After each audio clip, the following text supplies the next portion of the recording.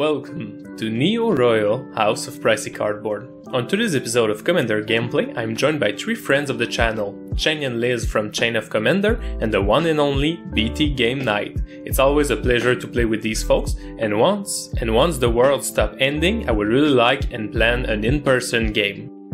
BT will be playing Krenko, Mob Boss. This is a pretty standard goblin tribal list looking to get as many tokens into play and either win by combat or by burn with cards like Perforos or Throne of the God Pharaoh. Also, I needed a quicker game to get back on schedule, so Krenko is always a great pick for that. Chain will be playing Hazezon Tamar. Once a Ghired deck for a second, this Naya list is looking to get a lot of lands into play and go wide with a lot of small tokens. It's running a good number of gods from the secret lair, adding a bit of flavor, but we must stay on our guard with the tooth and nail sleeping somewhere in the deck.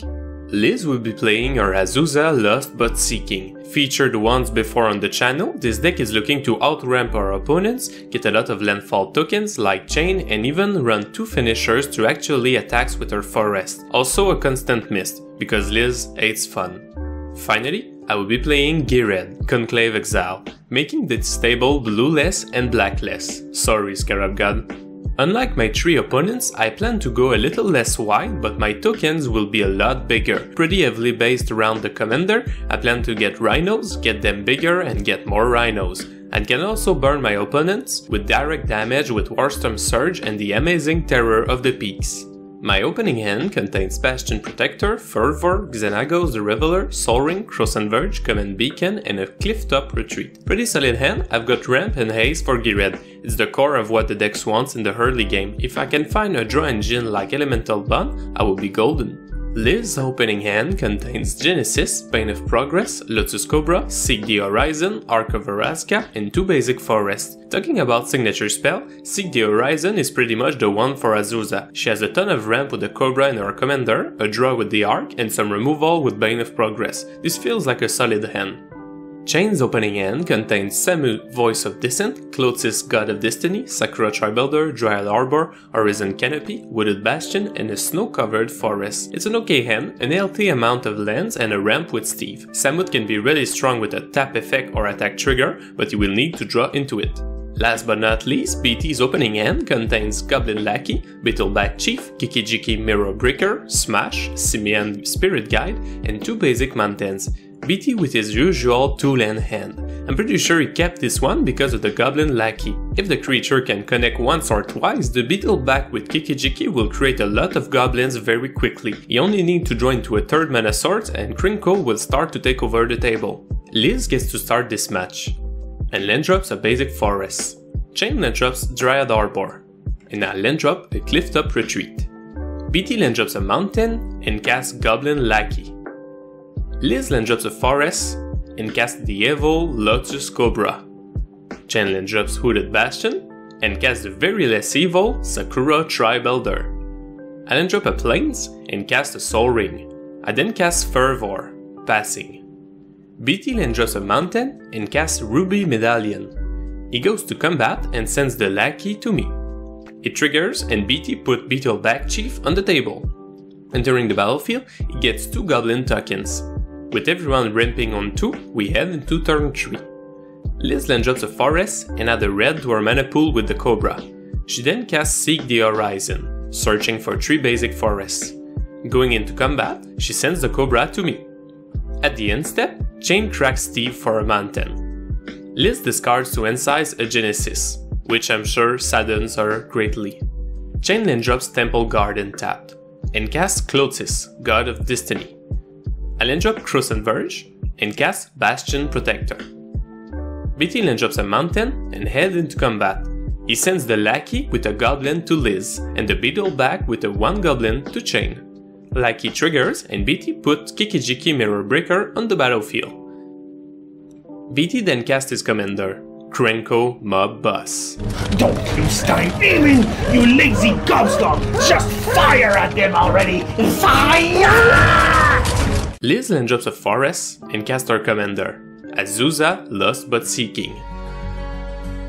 Whenever I set my pack and rest my head, I am home.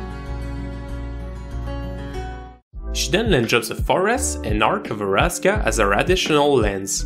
gaining 2 more mana from the Cobra. She followed it up with Zendekar's Roil. Chain goes to his turn, and at the beginning of his pre-combat main phase, Clotis exiles Genesis from Liz's graveyard. We each take 2 while Chain gains 2. He then land drops a snow-covered forest and casts Karamitra, God of Harvest. I land drop a command beacon, and being a bit short on colors, I crack my Cross and Verge to get Canopy Vista and Cinderglade on the battlefield. At the end step, BT taps Kiki-Jiki to copy the Beetlebag Chief. The copy ETBs and creates 2 tokens before being wrongfully sacrificed to the already past beginning of end step. Have the Beetlebag Chief wave at Liz before it dies, the token. Then I'm gonna attack. It waved at me? It waved at you before it died. Okay. I guess I wove back. It's because of your Urbalands, it respects it. So. It waves menacingly. Menacingly. BT untaps and land drops a mountain. He casts Goblin War Chief. He then activates Kiki-Jiki to copy the Beetlebag Chief again. After that, he activates Krenko to make 12 additional Goblin tokens. We're in trouble!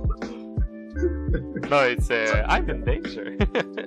Heading into combat, 2 Beetlebag and 15 Goblin tokens go to Chain. I'm going to pass the turn after that, and the Beetlebag Chief, a new one, will once again wave at Liz, salute her lands, and pass. Menacing! Did you spend all that time drawing that? No. Maybe? Okay. I was going to go, what if I did? Liz then drops 3 basic forests, gaining 3 floating mana and 3 elemental tokens. She activates her Arc of Veraska to draw a card and pass. Chain untaps and Clotis triggers. He exiles my Cross and Verge and adds a mana to his mana pool. He then land drops Horizon Canopy. He follows it up with a Descent upon the Sinful. He does not have Delirium. And at the end step, BT casts Smash, targeting my Soul Ring, as he is expecting my next turn to Earth. I react with Deflecting Swat, changing the target to his own medallion. I go to my turn and land drop a Scavenger Ground. I then cast my commander, Ghired, Conclave Exile. Harmony is no longer an option. Entering the battlefield, I create a Rhino token and go to combat. I send Ghired to BT, while the original plus their populated Rhino go to Liz. BT land drops a Hall of the Bandit Lord and casts Soul Ring, passing. On her turn, Liz activates Arc of Veraska to draw a card. She then land drops a forest, creating an elemental, and pass. Chain goes to his turn and exiles Seek the Horizon with Clotis. He then casts a Rampant Growth for a basic forest. It's at this moment we realize the Dryad should be dead and adjust accordingly. After that, he casts Lifecaster Bestiary, passing. I cast Xenagos the Reveler. I then cast Anointed Procession. I go for the 0 on Xenagos to create 2 Satyr tokens with haste. I then hop into combat, and Ghired creates 2 more Rhinos tapped and attacking. All the Rhinos go to Liz, and Ghired plus my Satyrs go to Chain. That's Ellie's face when she sees 4 Rhinos coming right at her. BT casts Goblin Rabble Master. Going to combat, BT makes a Goblin token, but he does not attack. Liz land drops a forest and creates an elemental. She activates the Arc again to draw a card. She then recasts her commander, and land drops 2 more forests, netting 2 more elementals. Chain scries at the upkeep, or as he says it, screes. Clotis exiles BT Medallion, burning us. Then land drops a Temple of Plenty, screes again. After that, he casts Shalai, Voice of Plenty, paying the green to draw from the Bestiary. He then fetches a Savannah to his board from Karamitra. Is anybody turned on yet? No, nobody's turned on at the moment. You're super close. Let me tell you, just a couple more odd brushes to my side and I'll be there. Yeah, I was just imagining Shane saying like, is anybody else turned on right now? I land drop a forest and +1 Xenagos. To add 7 red mana to my mana pool, I cast Ghired Belligerence with X equaling 12. I destroy 4 elementals on Liz's side and 3 goblins on BT's side. I get 7 populate triggers, but because of my enchantment, I get 14 hasty rhinos. We do some quick math and determine I have enough to take out the table, and my opponents give me the game. Looking back at this game, when you sit down against a Krenko, you expect the game to go faster than usual. BT had a really good start with his lackey cheating goblins into play and his medallion getting Krenko a turn early. But as all aggro players know, the board wipes are the biggest enemy of all. Shane had a slower game plan, looking to ramp out a lot of lands and then start to make tokens. We'll try and get Hazezon back on the channel to see more of what the deck can do. Liz had a lot of mana, but sadly that's basically all she had. She got a couple of tokens from the Royal, but on a 7 turns game, having to draw an additional card and pass is less than optimal. And finally, I had a pretty explosive finisher with Ghired. I really like the fact that Ghired Belligerence is like a signature spell from my commander. Sometimes it's not the best when there's no token on the table, especially at sorcery speed, but sometimes it just wins the game with a lot of flavor. My lack of color delayed me just enough in the early turn so that my commander dodged the board wipes. If I got my creatures exiled, I would have needed at least one more turn. Thank you for taking the time to watch this video, and thank you to Shane, Liz and BT for this really fun game. I have another match from this session that I will edit eventually, so make sure to subscribe and join the House of Pricey Cardboard. See you soon and take care. I just really hate Fire. What is Phyrexia anyway? It sounds like a really shitty place with a lot of goo and a lot of shit and a lot of demons, and I don't know, it just sounds like a miserable place to this whole anyway.